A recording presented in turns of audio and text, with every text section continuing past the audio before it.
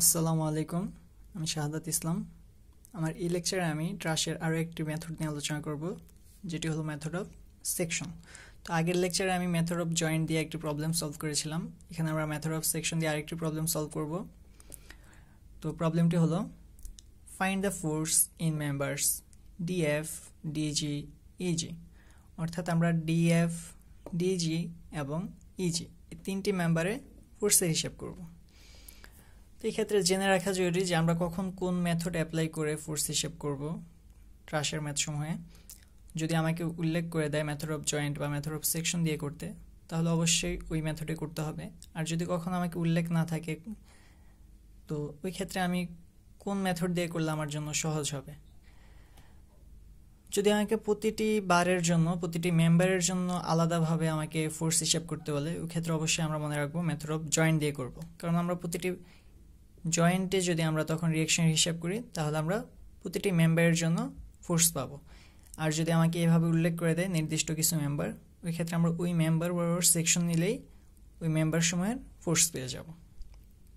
আচ্ছা, তো এখানে আমাদের যেহেতু ডিএফ, ডিজি, ইজি তিনটি মেম্বার ফোর্স হিসাব করতে হবে, তাহলে আমরা এই তিনটি মেম্বার বরাবর একটি সেকশন নিয়ে নিলাম, সেকশন 1-1।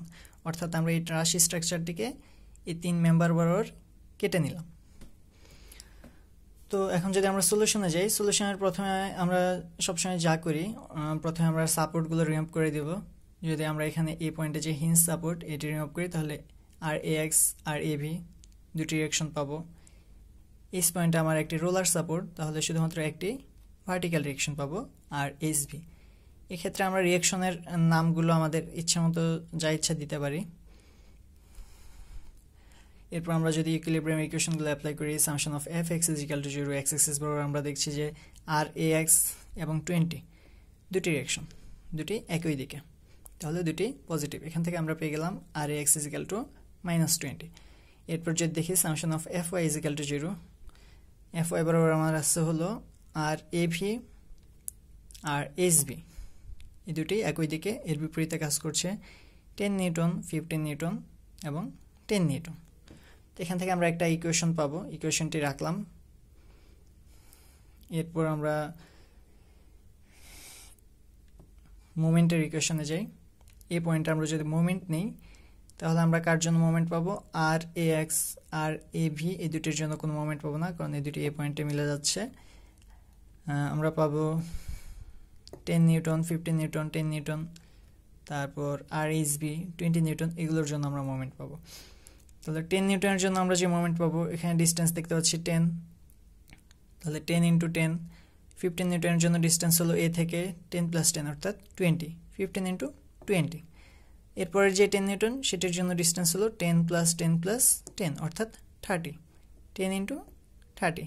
তিনটি হলো ক্লকওয়াইজ, এ থেকে ক্লকওয়াইজ ঘুরছে, তার মানে তিনটি হবে পজিটিভ। এরপরে যে 20 নিউটন, এটি আসছে মূলত কোন জায়গা থেকে? আমরা যদি এ থেকে লম্ব দূরত্ব নিতে চাই, 20 নিউটন আমি যদি ব্যাক করি পিছনের দিকে, এখান থেকে আসছে। যদি আমরা এইভাবে ভেবে নিই, তাহলে এ থেকে এই পর্যন্ত যে লম্ব দূরত্ব সেটি হলো 10 মিটার। আরেকবার দেখি, আমার 20 নিউটন যে ফোর্সটি আসছে, যে রিঅ্যাকশনটি এখান থেকে, তাহলে এ বরাবর আমরা যে লম্ব দূরত্ব পাই তা হলো 10 মিটার, 20 × 10। ওকে, এটিও যেহেতু উপরে উঠে এভাবে যাচ্ছে ঘড়ির কাঁটার দিকে অর্থাৎ ক্লকওয়াইজ, এটি আমরা পজিটিভ ধরলাম। আর এইচ ভি এটি এস পয়েন্টে কাজ করছে, তাহলে এ থেকে এইচ এর যে লম্ব দূরত্ব তা হলো 10 + 10 + 10 + 10 অর্থাৎ 40। এটি হবে নেগেটিভ, কারণ এটি এইভাবে গিয়ে এন্টি ক্লকওয়াইজ ঘুরছে। এখান থেকে আমরা আর এইচ ভি পাবো, এইচ ভি এর ভ্যালু এখানে বসালে আমরা আর এ ভি পেয়ে গেলাম 12.5। ওকে, এরপর আমরা যে কাজ করব, এখন আমরা আমাদের সেকশন নিয়ে কাজ করব। সেকশন বলতে আমি বলেছি যে 1-1 একটি সেকশন নিলাম তিনটি বার বরাবর, তার মানে এ বরাবর আমরা কেটে ফেলবো মেম্বারগুলো যদি এ বরাবর কাটি, তাহলে আমরা যে অংশটা পাবো,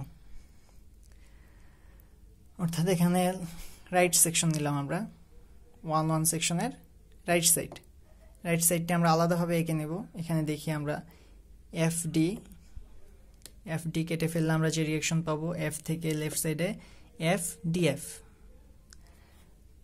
তারপর আমরা জি ডি এই মেম্বারটি যদি কাটি তাহলে জি থেকে যে রিয়াকশন পাবো তা হলো এফ ডিজি। তারপর আমরা যদি জিই এই মেম্বারটি কাটি তাহলে যে রিয়াকশন পাবো বরাবর তা হলো এফ ইজি। এছাড়া আমার এস পয়েন্টে একটি রিয়াকশন ছিল আর এইচ ভি, এফ পয়েন্টে ছিল 20 নিউটন, এগুলো দিয়ে নিলাম। আচ্ছা, এখন যদি আমরা এই অংশটুকু নিয়ে কাজ করি, তো এখানে এফ ডিজি এর দুটি উপাংশ আছে। আচ্ছা, অ্যাঙ্গেল 45 ডিগ্রি, এটি আমার দেয়া ছিল না, এটা আমরা কিভাবে নেব? তো জিতে যে অ্যাঙ্গেলটি আমরা দেখি, এখান থেকে যদি অ্যাঙ্গেলটি নিতে চাই তাহলে ডিই এটি হলো লম্ব, যেটা আমার এখানে দেওয়া ছিল 10 মিটার। এছাড়া ইজি যে ভূমি এটিও দেওয়া ছিল 10 মিটার, তাহলে 10 ইনভার্স 1 অর্থাৎ 45 ডিগ্রি। তো 45 ডিগ্রি হলে এখানে আমার যে হরিজন্টাল যে রিয়াকশন সেটা আসবে এফ ডিজি cos 45, ভার্টিক্যাল যে রিয়াকশন সেটা হবে এফ ডিজি sin 45। ওকে, এবার যদি আমরা পুনরায় summation of F x apply করি তাহলে এখান থেকে আমরা পেয়ে যাব এফ ইজি। এটি যেহেতু পজিটিভ এই জন্য টেনশিয়াল। Summation of F Y apply করব, summation of F Y apply করলে আমরা পেয়ে যাব এফ ডিজি, এটি আসলো নেগেটিভ, তাহলে নেগেটিভ আসলে নেগেটিভ বলতে বোঝায় কম্প্রেশন। ওকে, এরপর আমরা যদি জি পয়েন্টে মোমেন্ট নিই, জি পয়েন্টে মোমেন্ট নিলে এখানে 10 নিউটনের জন্য কিছুই থাকবে না, বাকি রিয়াকশনগুলোর জন্য আমরা মোমেন্ট পাবো 10 নিউটন। তারপর এফ ইজি এর জন্য কোনো রিয়াকশন নেই, কারণ এটি জি পয়েন্ট থেকে, এর জন্য কোনো মোমেন্ট হবে না, এটি জি পয়েন্ট থেকে আসছে। তো বাকি এগুলোর জন্য, বাকি রিয়াকশনগুলোর জন্য যদি আমরা এখানে মোমেন্ট নিই তাহলে আমরা এফ ডিএফ পেয়ে যাচ্ছি, এটি নেগেটিভ। নেগেটিভ আসলে আমরা জানি ওটি হয় কম্প্রেশন।